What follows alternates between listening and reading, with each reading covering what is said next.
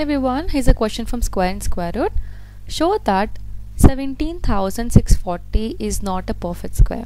So whenever you have to check the given number is perfect square or not, we're going to use a prime factorization method. We're going to use we're going to factorize this number. We're going to use a prime factorization method to factorize it, and then later we're going to see if each factor is in pair or not. So I'm going to explain that in the next step. First, let us factorize this. So number here is 17,640. Now this is an even number. I'm going to start with a 2, which is a prime number. Remember, in this method you have to take only prime numbers. So 2 8s are 16, 1 is a remainder, we got 16 again, so 2 8s are 16, 2 2s are 4, and then 2 zeros are 0. So this is how I factorize a number. It's a short way. Instead of dividing and doing it, I'll just do it here itself. If you have your own way of doing it, you can go for it. Otherwise you can just divide the number and write down the answer in this step. The next, the given number is also, the number we got is also even number. We'll go with 2 again. 2 4s are 8, 2 4s are 8, 2 1s are 2, 2 zeros are 0. Again this is an even number, so we'll go with 2 again. 2 2s are 4, 2 2s are 4. Now this 1 doesn't go, right? So we cannot take two numbers together. So 1 doesn't go means 2 zeros are 0, and then you can take 1 and 0 along, like how you do in division. If number doesn't go, we take 2 zeros are 0, and then we'll take the second digit, right? The same thing. Now I'm going to take 10 together, so 2 5s are 10. Now this number is not an even number, it's an odd number, so I have to take some other factor. So let us try with 3. So 3 7s are 21. Okay, I'm taking first two numbers now. 21, so 1 is a remainder, it doesn't go, so 3 3s are 9, so 1 is a remainder again, so 15 we got, so 3 5s are 15.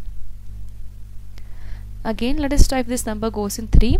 So 3 2s are 6, 1 is a remainder, 3 4s are 12, 1 is a remainder, 3 5s are 15. Now 244 doesn't go in a 3, so we're going to take the next prime number, which is 5. So 5 4s are 20, 4 is a remainder, that makes the number 45. So 5 9s are 45.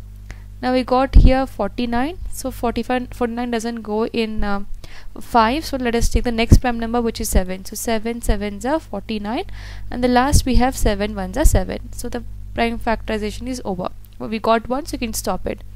Now let us rewrite all these factors what we got.